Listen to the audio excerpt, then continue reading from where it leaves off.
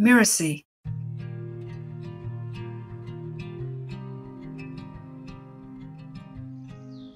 Once there was a woman who went to visit her friend. Her friend was a weaver and had been making a beautiful tapestry on her loom. It was woven from beautiful silk threads of many colours. When the weaver saw her friend, she exclaimed, "Friend, I cannot tell you how happy I am to see you. What a joyful day! Surely a day for celebration. Please come in and make yourself comfortable, and I will get you something to drink." The weaver went into the kitchen to get a cup of tamarind tea. Her friend looked around and noticed the silk threads shimmering in the early afternoon light. They were so beautiful. And she was tempted. She couldn't resist herself. Quickly, she reached over and took one of the bundles of thread, and she stuck it underneath her arm. Hi, I'm Lisa Bloom, the story coach, and you're listening to Once Upon a Business. In each episode, we explore a story, a fairy tale, folk tale, or traditional story, so that we can discover the amazing lessons relevant for business and for entrepreneurs. When the weaver returned, she noticed that a bundle of thread was missing and knew that her friend had taken it.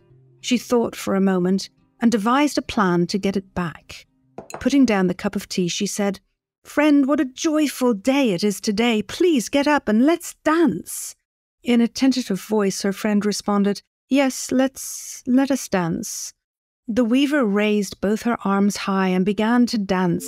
She smiled as she turned in slow circular motions, dancing with joy.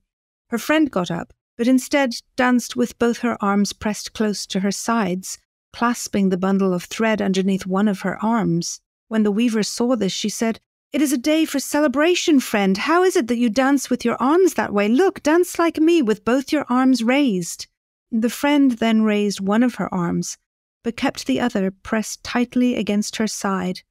The weaver, seeing this, insisted and said, "It is such a joyful day. Please dance with both arms raised. Look at me, like this." The weaver continued to dance, spinning, turning, and swaying with joy. The friend looked down and quietly said, "But sister, I'm sorry. This is all that I know of dancing. Always be ready to dance with both hands free." This was a parable from Sri Ramakrishna and retold by Liz Mangual and Bob Canagas. At first, this story seems very simple and yet contains so many layers of meaning. A story of celebration of life and of envy, of friendship and betrayal, a story of beauty and deceit. Maybe not such a simple story. The weaver is so happy to see her friend and immediately invites her to sit and drink tea, and while she goes to get the tea, her friend is tempted by the beautiful silk threads that were shimmering in the early afternoon light, and takes them. It's striking how the weaver, knowing that her friend has taken her threads, does not accuse her, but instead devises a plan to get the threads back. She doesn't need to admonish or shame her friend. She simply encourages her to dance. It's as if she knows that her friend is more in need of celebration and movement, and maybe this will help her realize that she should return the threads. Is her friend envious of the weaver because of the beauty of her work? Does it make her feel less accomplished? She certainly seems less joyful than the weaver, who is brimming with life and colour and celebration.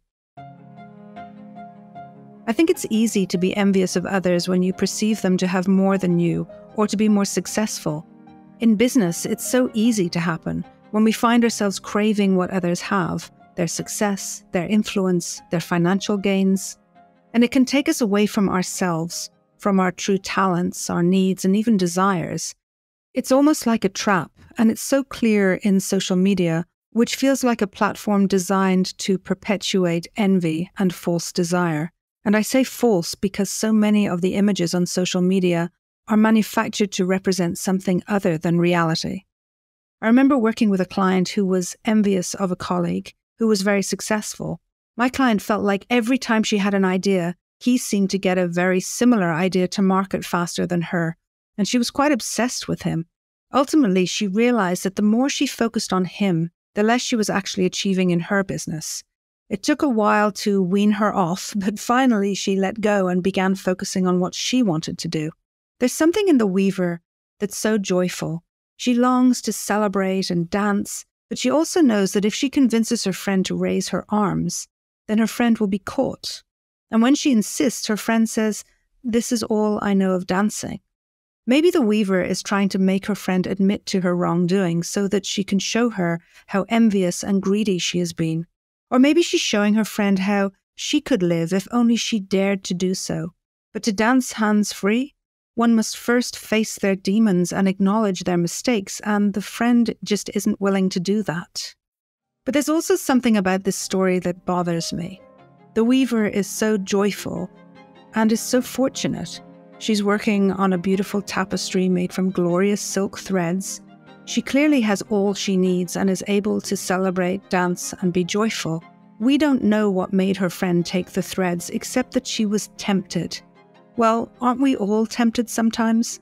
To take that piece of chocolate, to stay in bed later than we should, to fall in love with an idea or a person or a place that's really not appropriate. It's so human to be tempted, really, since the beginning of time and of stories. And maybe the friend took the threads because she was hungry and needed to feed her children, or because she had a great debt to pay, or because she was ill. We don't know. Why must the person who is tempted be tricked into revealing their weakness? Couldn't the weaver have taken her hands and said to her, "Here, this is my gift to you. You don't need to take them without me seeing." She could have given her understanding and respect rather than forced her to dance wildly and admit her flaws. I think that humility and compassion are sorely missing in so many parts of business and life, and maybe in this story too. I remember when someone copied my work and then sold it as their own. I was furious, and I tried to figure out what to do. One option was to bring in a legal team and try to figure out how I could get my rights back. And I debated whether I should do that, whether I could even afford to do that. But after a time, I decided to let it go. I decided that I could wish her well in my heart, knowing that I can continue to do my work, create more content, that nothing she or anyone else can do will change the quality of my work. So I let it go. Now, some people might tell you that I'm crazy, that I shouldn't have done that. But in this case, I thought that there may have been a reason that she stole my work, and maybe she just needed to at that time, and that's okay. Later, I found out that she had been instrumental in getting me invited to speak at a huge event that was a great opportunity for me, and I never heard that she'd used my materials again, but I'll never know that for sure. One thing I do know for sure is that we never know a person's true intention when they do wrong, and I choose to believe that we're all just doing our best. And sometimes that best is really not good enough, but it's still the best we can manage in that moment. And that's just going to have to do. I'm Lisa Bloom, and you've been listening to Once Upon a Business. You can find out more about me at story-coach.com. That's story-coach.com. Once Upon a Business is part of the Mirasee FM podcast network, which also includes such shows as Just Between Coaches and Soul Savvy Business. This episode of Once Upon a Business was produced by Cynthia Lamb. Mishi Lantz and Jeff Govertson assembled the episode. Danny Inney is our executive producer. Post-production was by Post Office Sound. To catch the episodes that are coming up on Once Upon a Business, please follow us on Spotify, Apple Podcasts, or wherever you're listening right now. And if you like the show, please leave us a starred review. It really does help us out. Thank you. We'll see you next time.